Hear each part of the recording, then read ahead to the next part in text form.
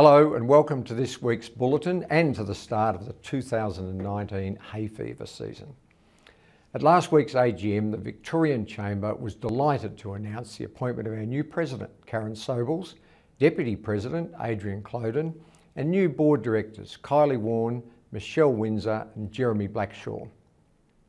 We also acknowledged and thanked outgoing President Don Rankin for his leadership and guidance over the past 3 years. During Don's time as chair, we have embarked on significant internal and external projects that have benefited enormously from his experience and insight. In other news, the Victorian Chamber strongly supports the Coalition's commitment to moving a series of amendments to the Workplace Manslaughter Bill when it returns to the Victorian Parliament next week.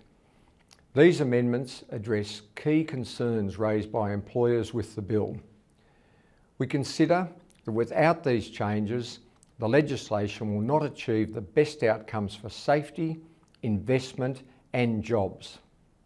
Employers are working with the government, the opposition and the crossbench to ensure these laws are fair and equitable and that they deliver improved workplace safety outcomes. In closing, the December quarter of our Business Trends and Prospects survey is now open to Victorian Chamber, Melbourne Chamber and Victoria Tourism Industry Council members. Special questions included in this month's survey invite you to tell us how unnecessary regulations are impacting on your businesses. We would like to understand your experience in dealing with regulators and your priorities for regulation reform.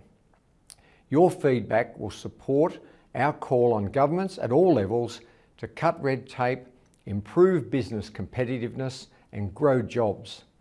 The survey takes 5 to 10 minutes to complete and you will also go into the draw to win a $300 credit to use towards attendance at a Victorian Chamber or VTIC event of your choice in 2020.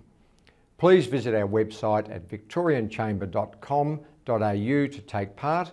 Thank you and I wish you a good week ahead.